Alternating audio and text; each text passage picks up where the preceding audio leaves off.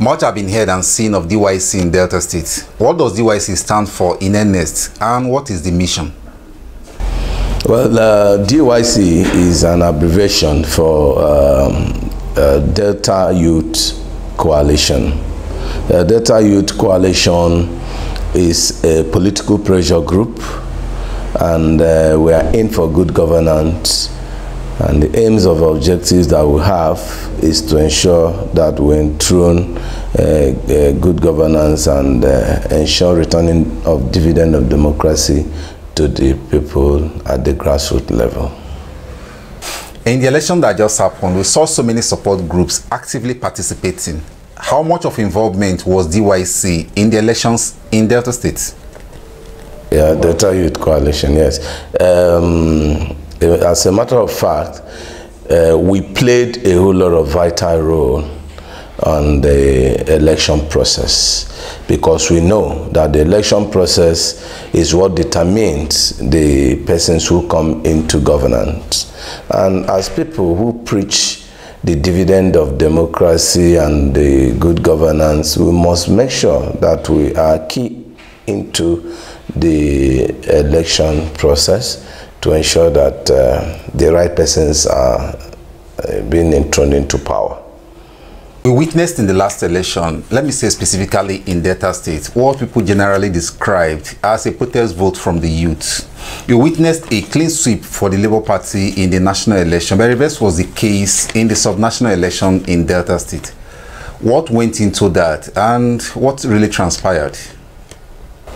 You know, in Nigeria, a whole lot of leadership tussle and leadership crisis is already erupting on the people of the country, and they are really eager to have a sense of belonging. This, you know, a practical aspect of governance that they are lacking from even the incumbent. So they really need a realistic governance, not the hanky-panky type. So as a result, the youth, which you know that controls majority of the votes, this time around said no, that we must come out en masse and do a protest vote to bring in somebody whom we believe in.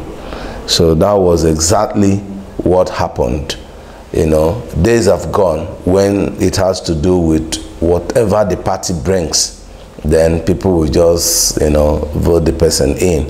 Who have decided to change the narrative that we must know the capacity or the ability of the person who is coming into the system, so as to ensure that the aim of electing such a person will not just be in vain. What was the consideration? From all you have said, it looks more like a personality election, not just the party, but the reputation and integrity of the individuals at the ballot. What was the overriding perception that informed voting for Mr. Peter Obi of the Labour Party in the presidential election, and Right Honourable Sheriff Oborevwori of the People's Democratic Party at the gubernatorial election in Delta State? Yes, you know, in the presidential election per se, people wanted to change the concept of governance, as I said earlier, and as a result, in all the candidates, they felt they have more belief in delivering the dividend of democracy to the people. In Peter Obi, most importantly, the youths. That is why you saw the drive. In as much as there are other persons who are equally very okay on the race. In that presidential election in Delta State, for instance, people wanted, if not for anything, they knew that Okowa has the ability for a good leadership.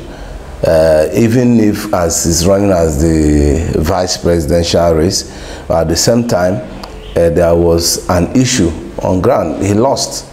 He lost not because people dislike him as a COA or people did not like his principle, but they had some level of negligence as a party onto the body that makes election happen, which is the political pressure groups, most importantly in Delta State. They neglected them and they didn't take care to understand their plight, because they control about 60–70% of the voters. So if they had done the needful by marrying them, taking them as one, listening to them, I don't think that what happened in that presidential election would have gone the way it went. It would have been a different ballgame. But that has come and gone. And it actually taught a lesson to an extent. But in a case where somebody who, you know, have gotten experience from a lesson, you now do the needful. So as a result, in the governorship election, they had to do the needful. They brought in the political pressure groups alongside and realigned, and it worked.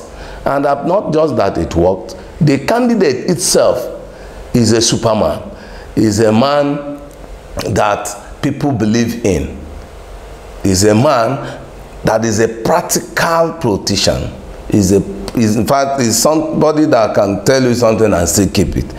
You know, the day we went to see him, he was about leaving. I said, Your Excellency, we are here to say. He said, no, that our schedule have not come on his table, that he has other things ahead of him. You know, that is I mean, that is sincerity. You know, I saw that. I said, yes, it's okay.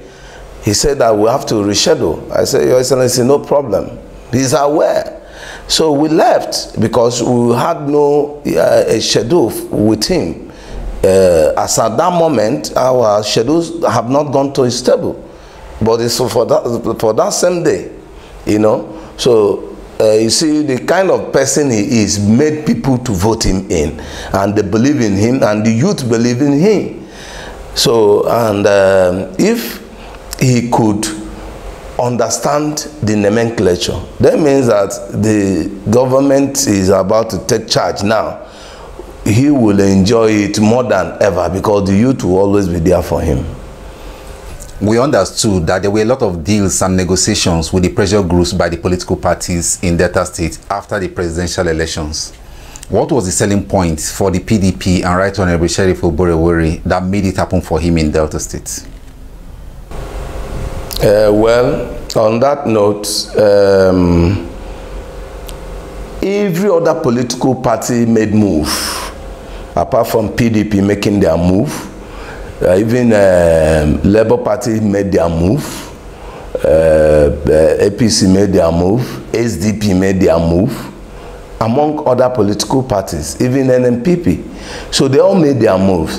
But you know, in a case where you have a party that you believe in, a party that you have confidence in, which is the PDP that we worked for, we have that confidence that the candidate they brought is credible, and he has the capacity to lead the state to a better level. As a matter of fact, there is this continuity spirit that we as people, we saw in him. Unlike some people, though he will equally demonstrate it, and we will see it. Unlike some other persons that when they come into power, they will leave or abandon, the existing projects or dream of the state or the party without finishing it. And that will always bring setback to development strides. So in the case of Sheriff Oborevwori, who is the practical governor-elect, in no distant days, a few days to come, he will become the executive governor of Delta State, and he will demonstrate that character of leadership that we, the people, will believe that he can. We've seen visuals of your interface with some politicians in Delta State. We've seen your interface with the deputy governor-elect. We've seen your interface with the Delta South senatorial candidate and the senior power broker for PDP in Delta State, Honorable Michael Diden Ejele. How much of influence did these politicians exert on the pressure groups that made it happen for PDP in Delta State? Coming to that, persons like Monday Enyeme, of course, is somebody who is loved by the people. So as a result of that, his personality also contributed to the victory of the party for the governor election. And the interface we had with him gave us a voice that we believe that those things that we discuss, that if elections is being delivered, or that victory is delivered for PDP, that better things will turn up for Delta State, not just practically we as a pressure group, because we believe in the victory of all. And that of Michael Diden, popularly known as Ejele, of course, he's a powerful politician. He's a man of his words. That is why we, the pressure group, practically the DYC, we are so confident that we are with him. As a matter of fact, if he says he will do this, he will do. So because of that, we had a practical interaction with him, and that practical assessment make him to understand what we can do. He gave us a tax that is so heavy, but at the same time we're able to deliver accordingly, among others. I know there is this natural inclination to manage information, but what were the promises made? What were the deals reached? How much of those promises have been kept? And ultimately, where do you stand on politicians' capacity to come good on their promises? Okay, you see, during the election campaigns, a whole lot of promises were made through us, the Delta Youth Coalition, because even in our campaigns, sometimes we do midnight campaign and all that, you know. There are areas who don't even have transformer. Promises were made by the party that they will give them transformer, you know, in as much as those promises are not yet fulfilled, among other empowerment promises that were given to some persons that have not been fulfilled. We know that maybe, or practically, because a whole lot of process of inauguration and all that for the incoming government, you know, that actually distracted these campaign promises. But we believe on the incoming administration that they will take it up from there, because governance is all about continuity.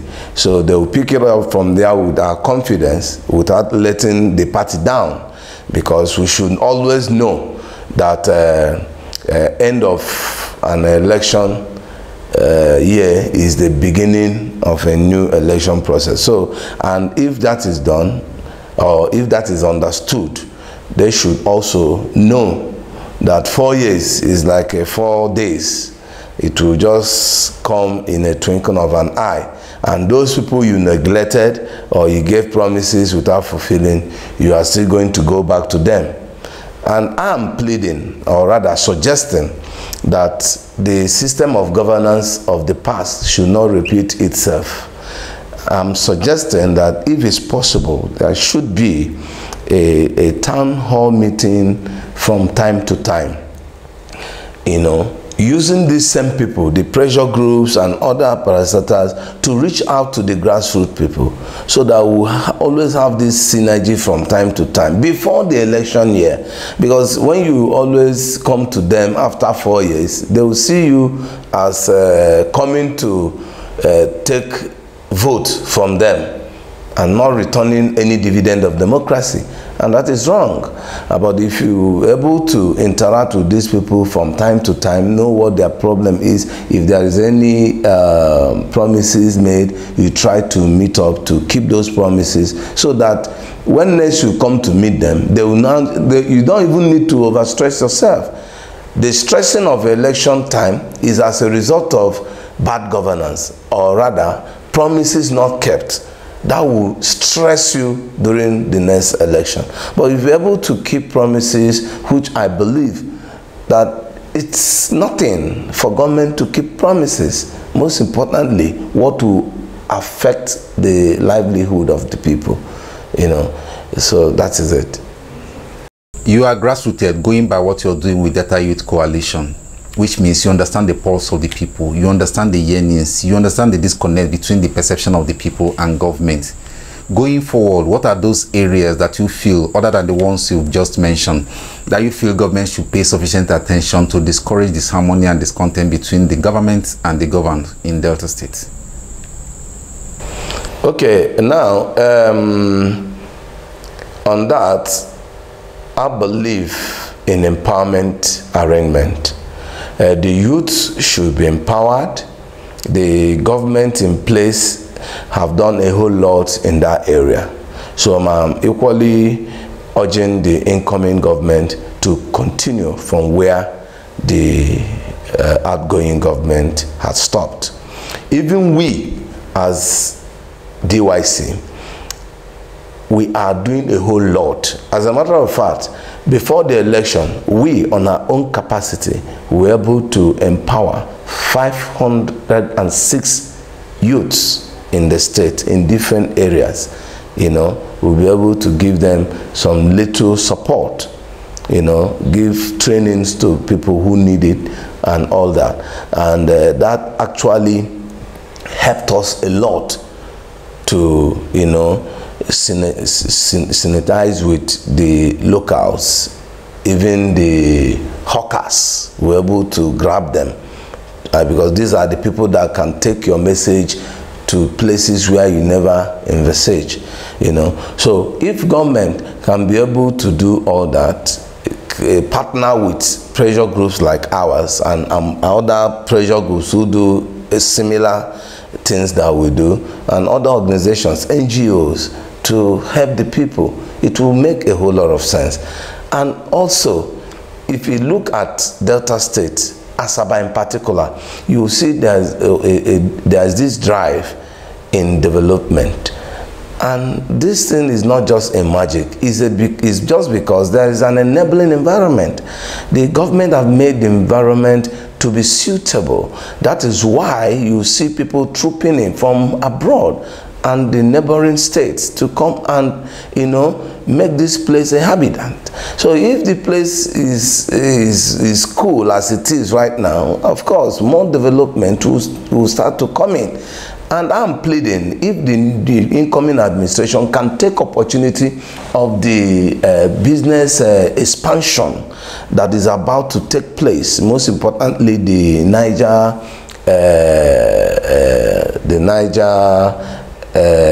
wharf that will soon come in, you know, it will make a whole lot of sense.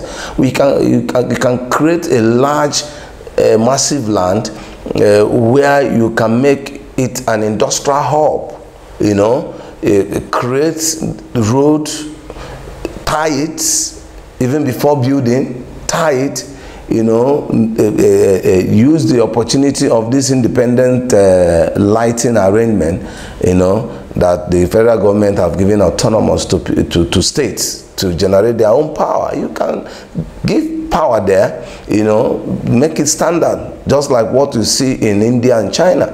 You know, we have a tableland here where you can achieve all that.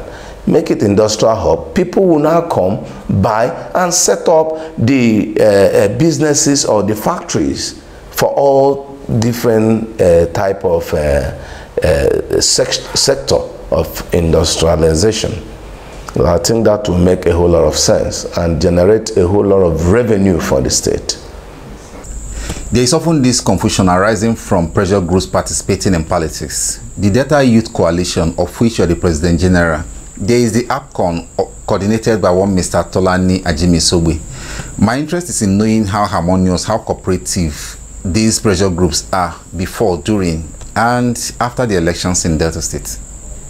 Yes, we as the political pressure groups, we have a whole lot of strategies. As a result of that, we're able to engage ourselves because we know ourselves. We're able to engage ourselves and have physical meetings and all that in order to plan on strategies on how to, win election, because that is the most important thing. Where our strategies is embedded on the realistic agenda for the incoming government. That is the more agenda for Sheriff Oborevwori. So based on that, we now saw that there is a whole lot that is coming to Delta State. So as people who need a better governance, or rather who wants the dividend of democracy to extend to the people, we have to key in, because we have followers. Like for instance, in Delta Youth Coalition, we have 176,210 followers in Delta State. And if that is done, and during this election, they show that love, that they belong to this group. They show the capacity that they belong to this group by coming in mass in different local governments, in wards, and polling units to show capacity. And we delivered. So these are the things that we expect even from other political pressure groups who are yet coming up, because we don't expect every political group to be giant like us. Even us, I believe that there are people who are even higher than or doing better than what we have done, So it's just like that. It's gradual process. I believe before the next election, other pressure groups will be able to build momentum. Well, before I let you go, people have varying impression of Delta State.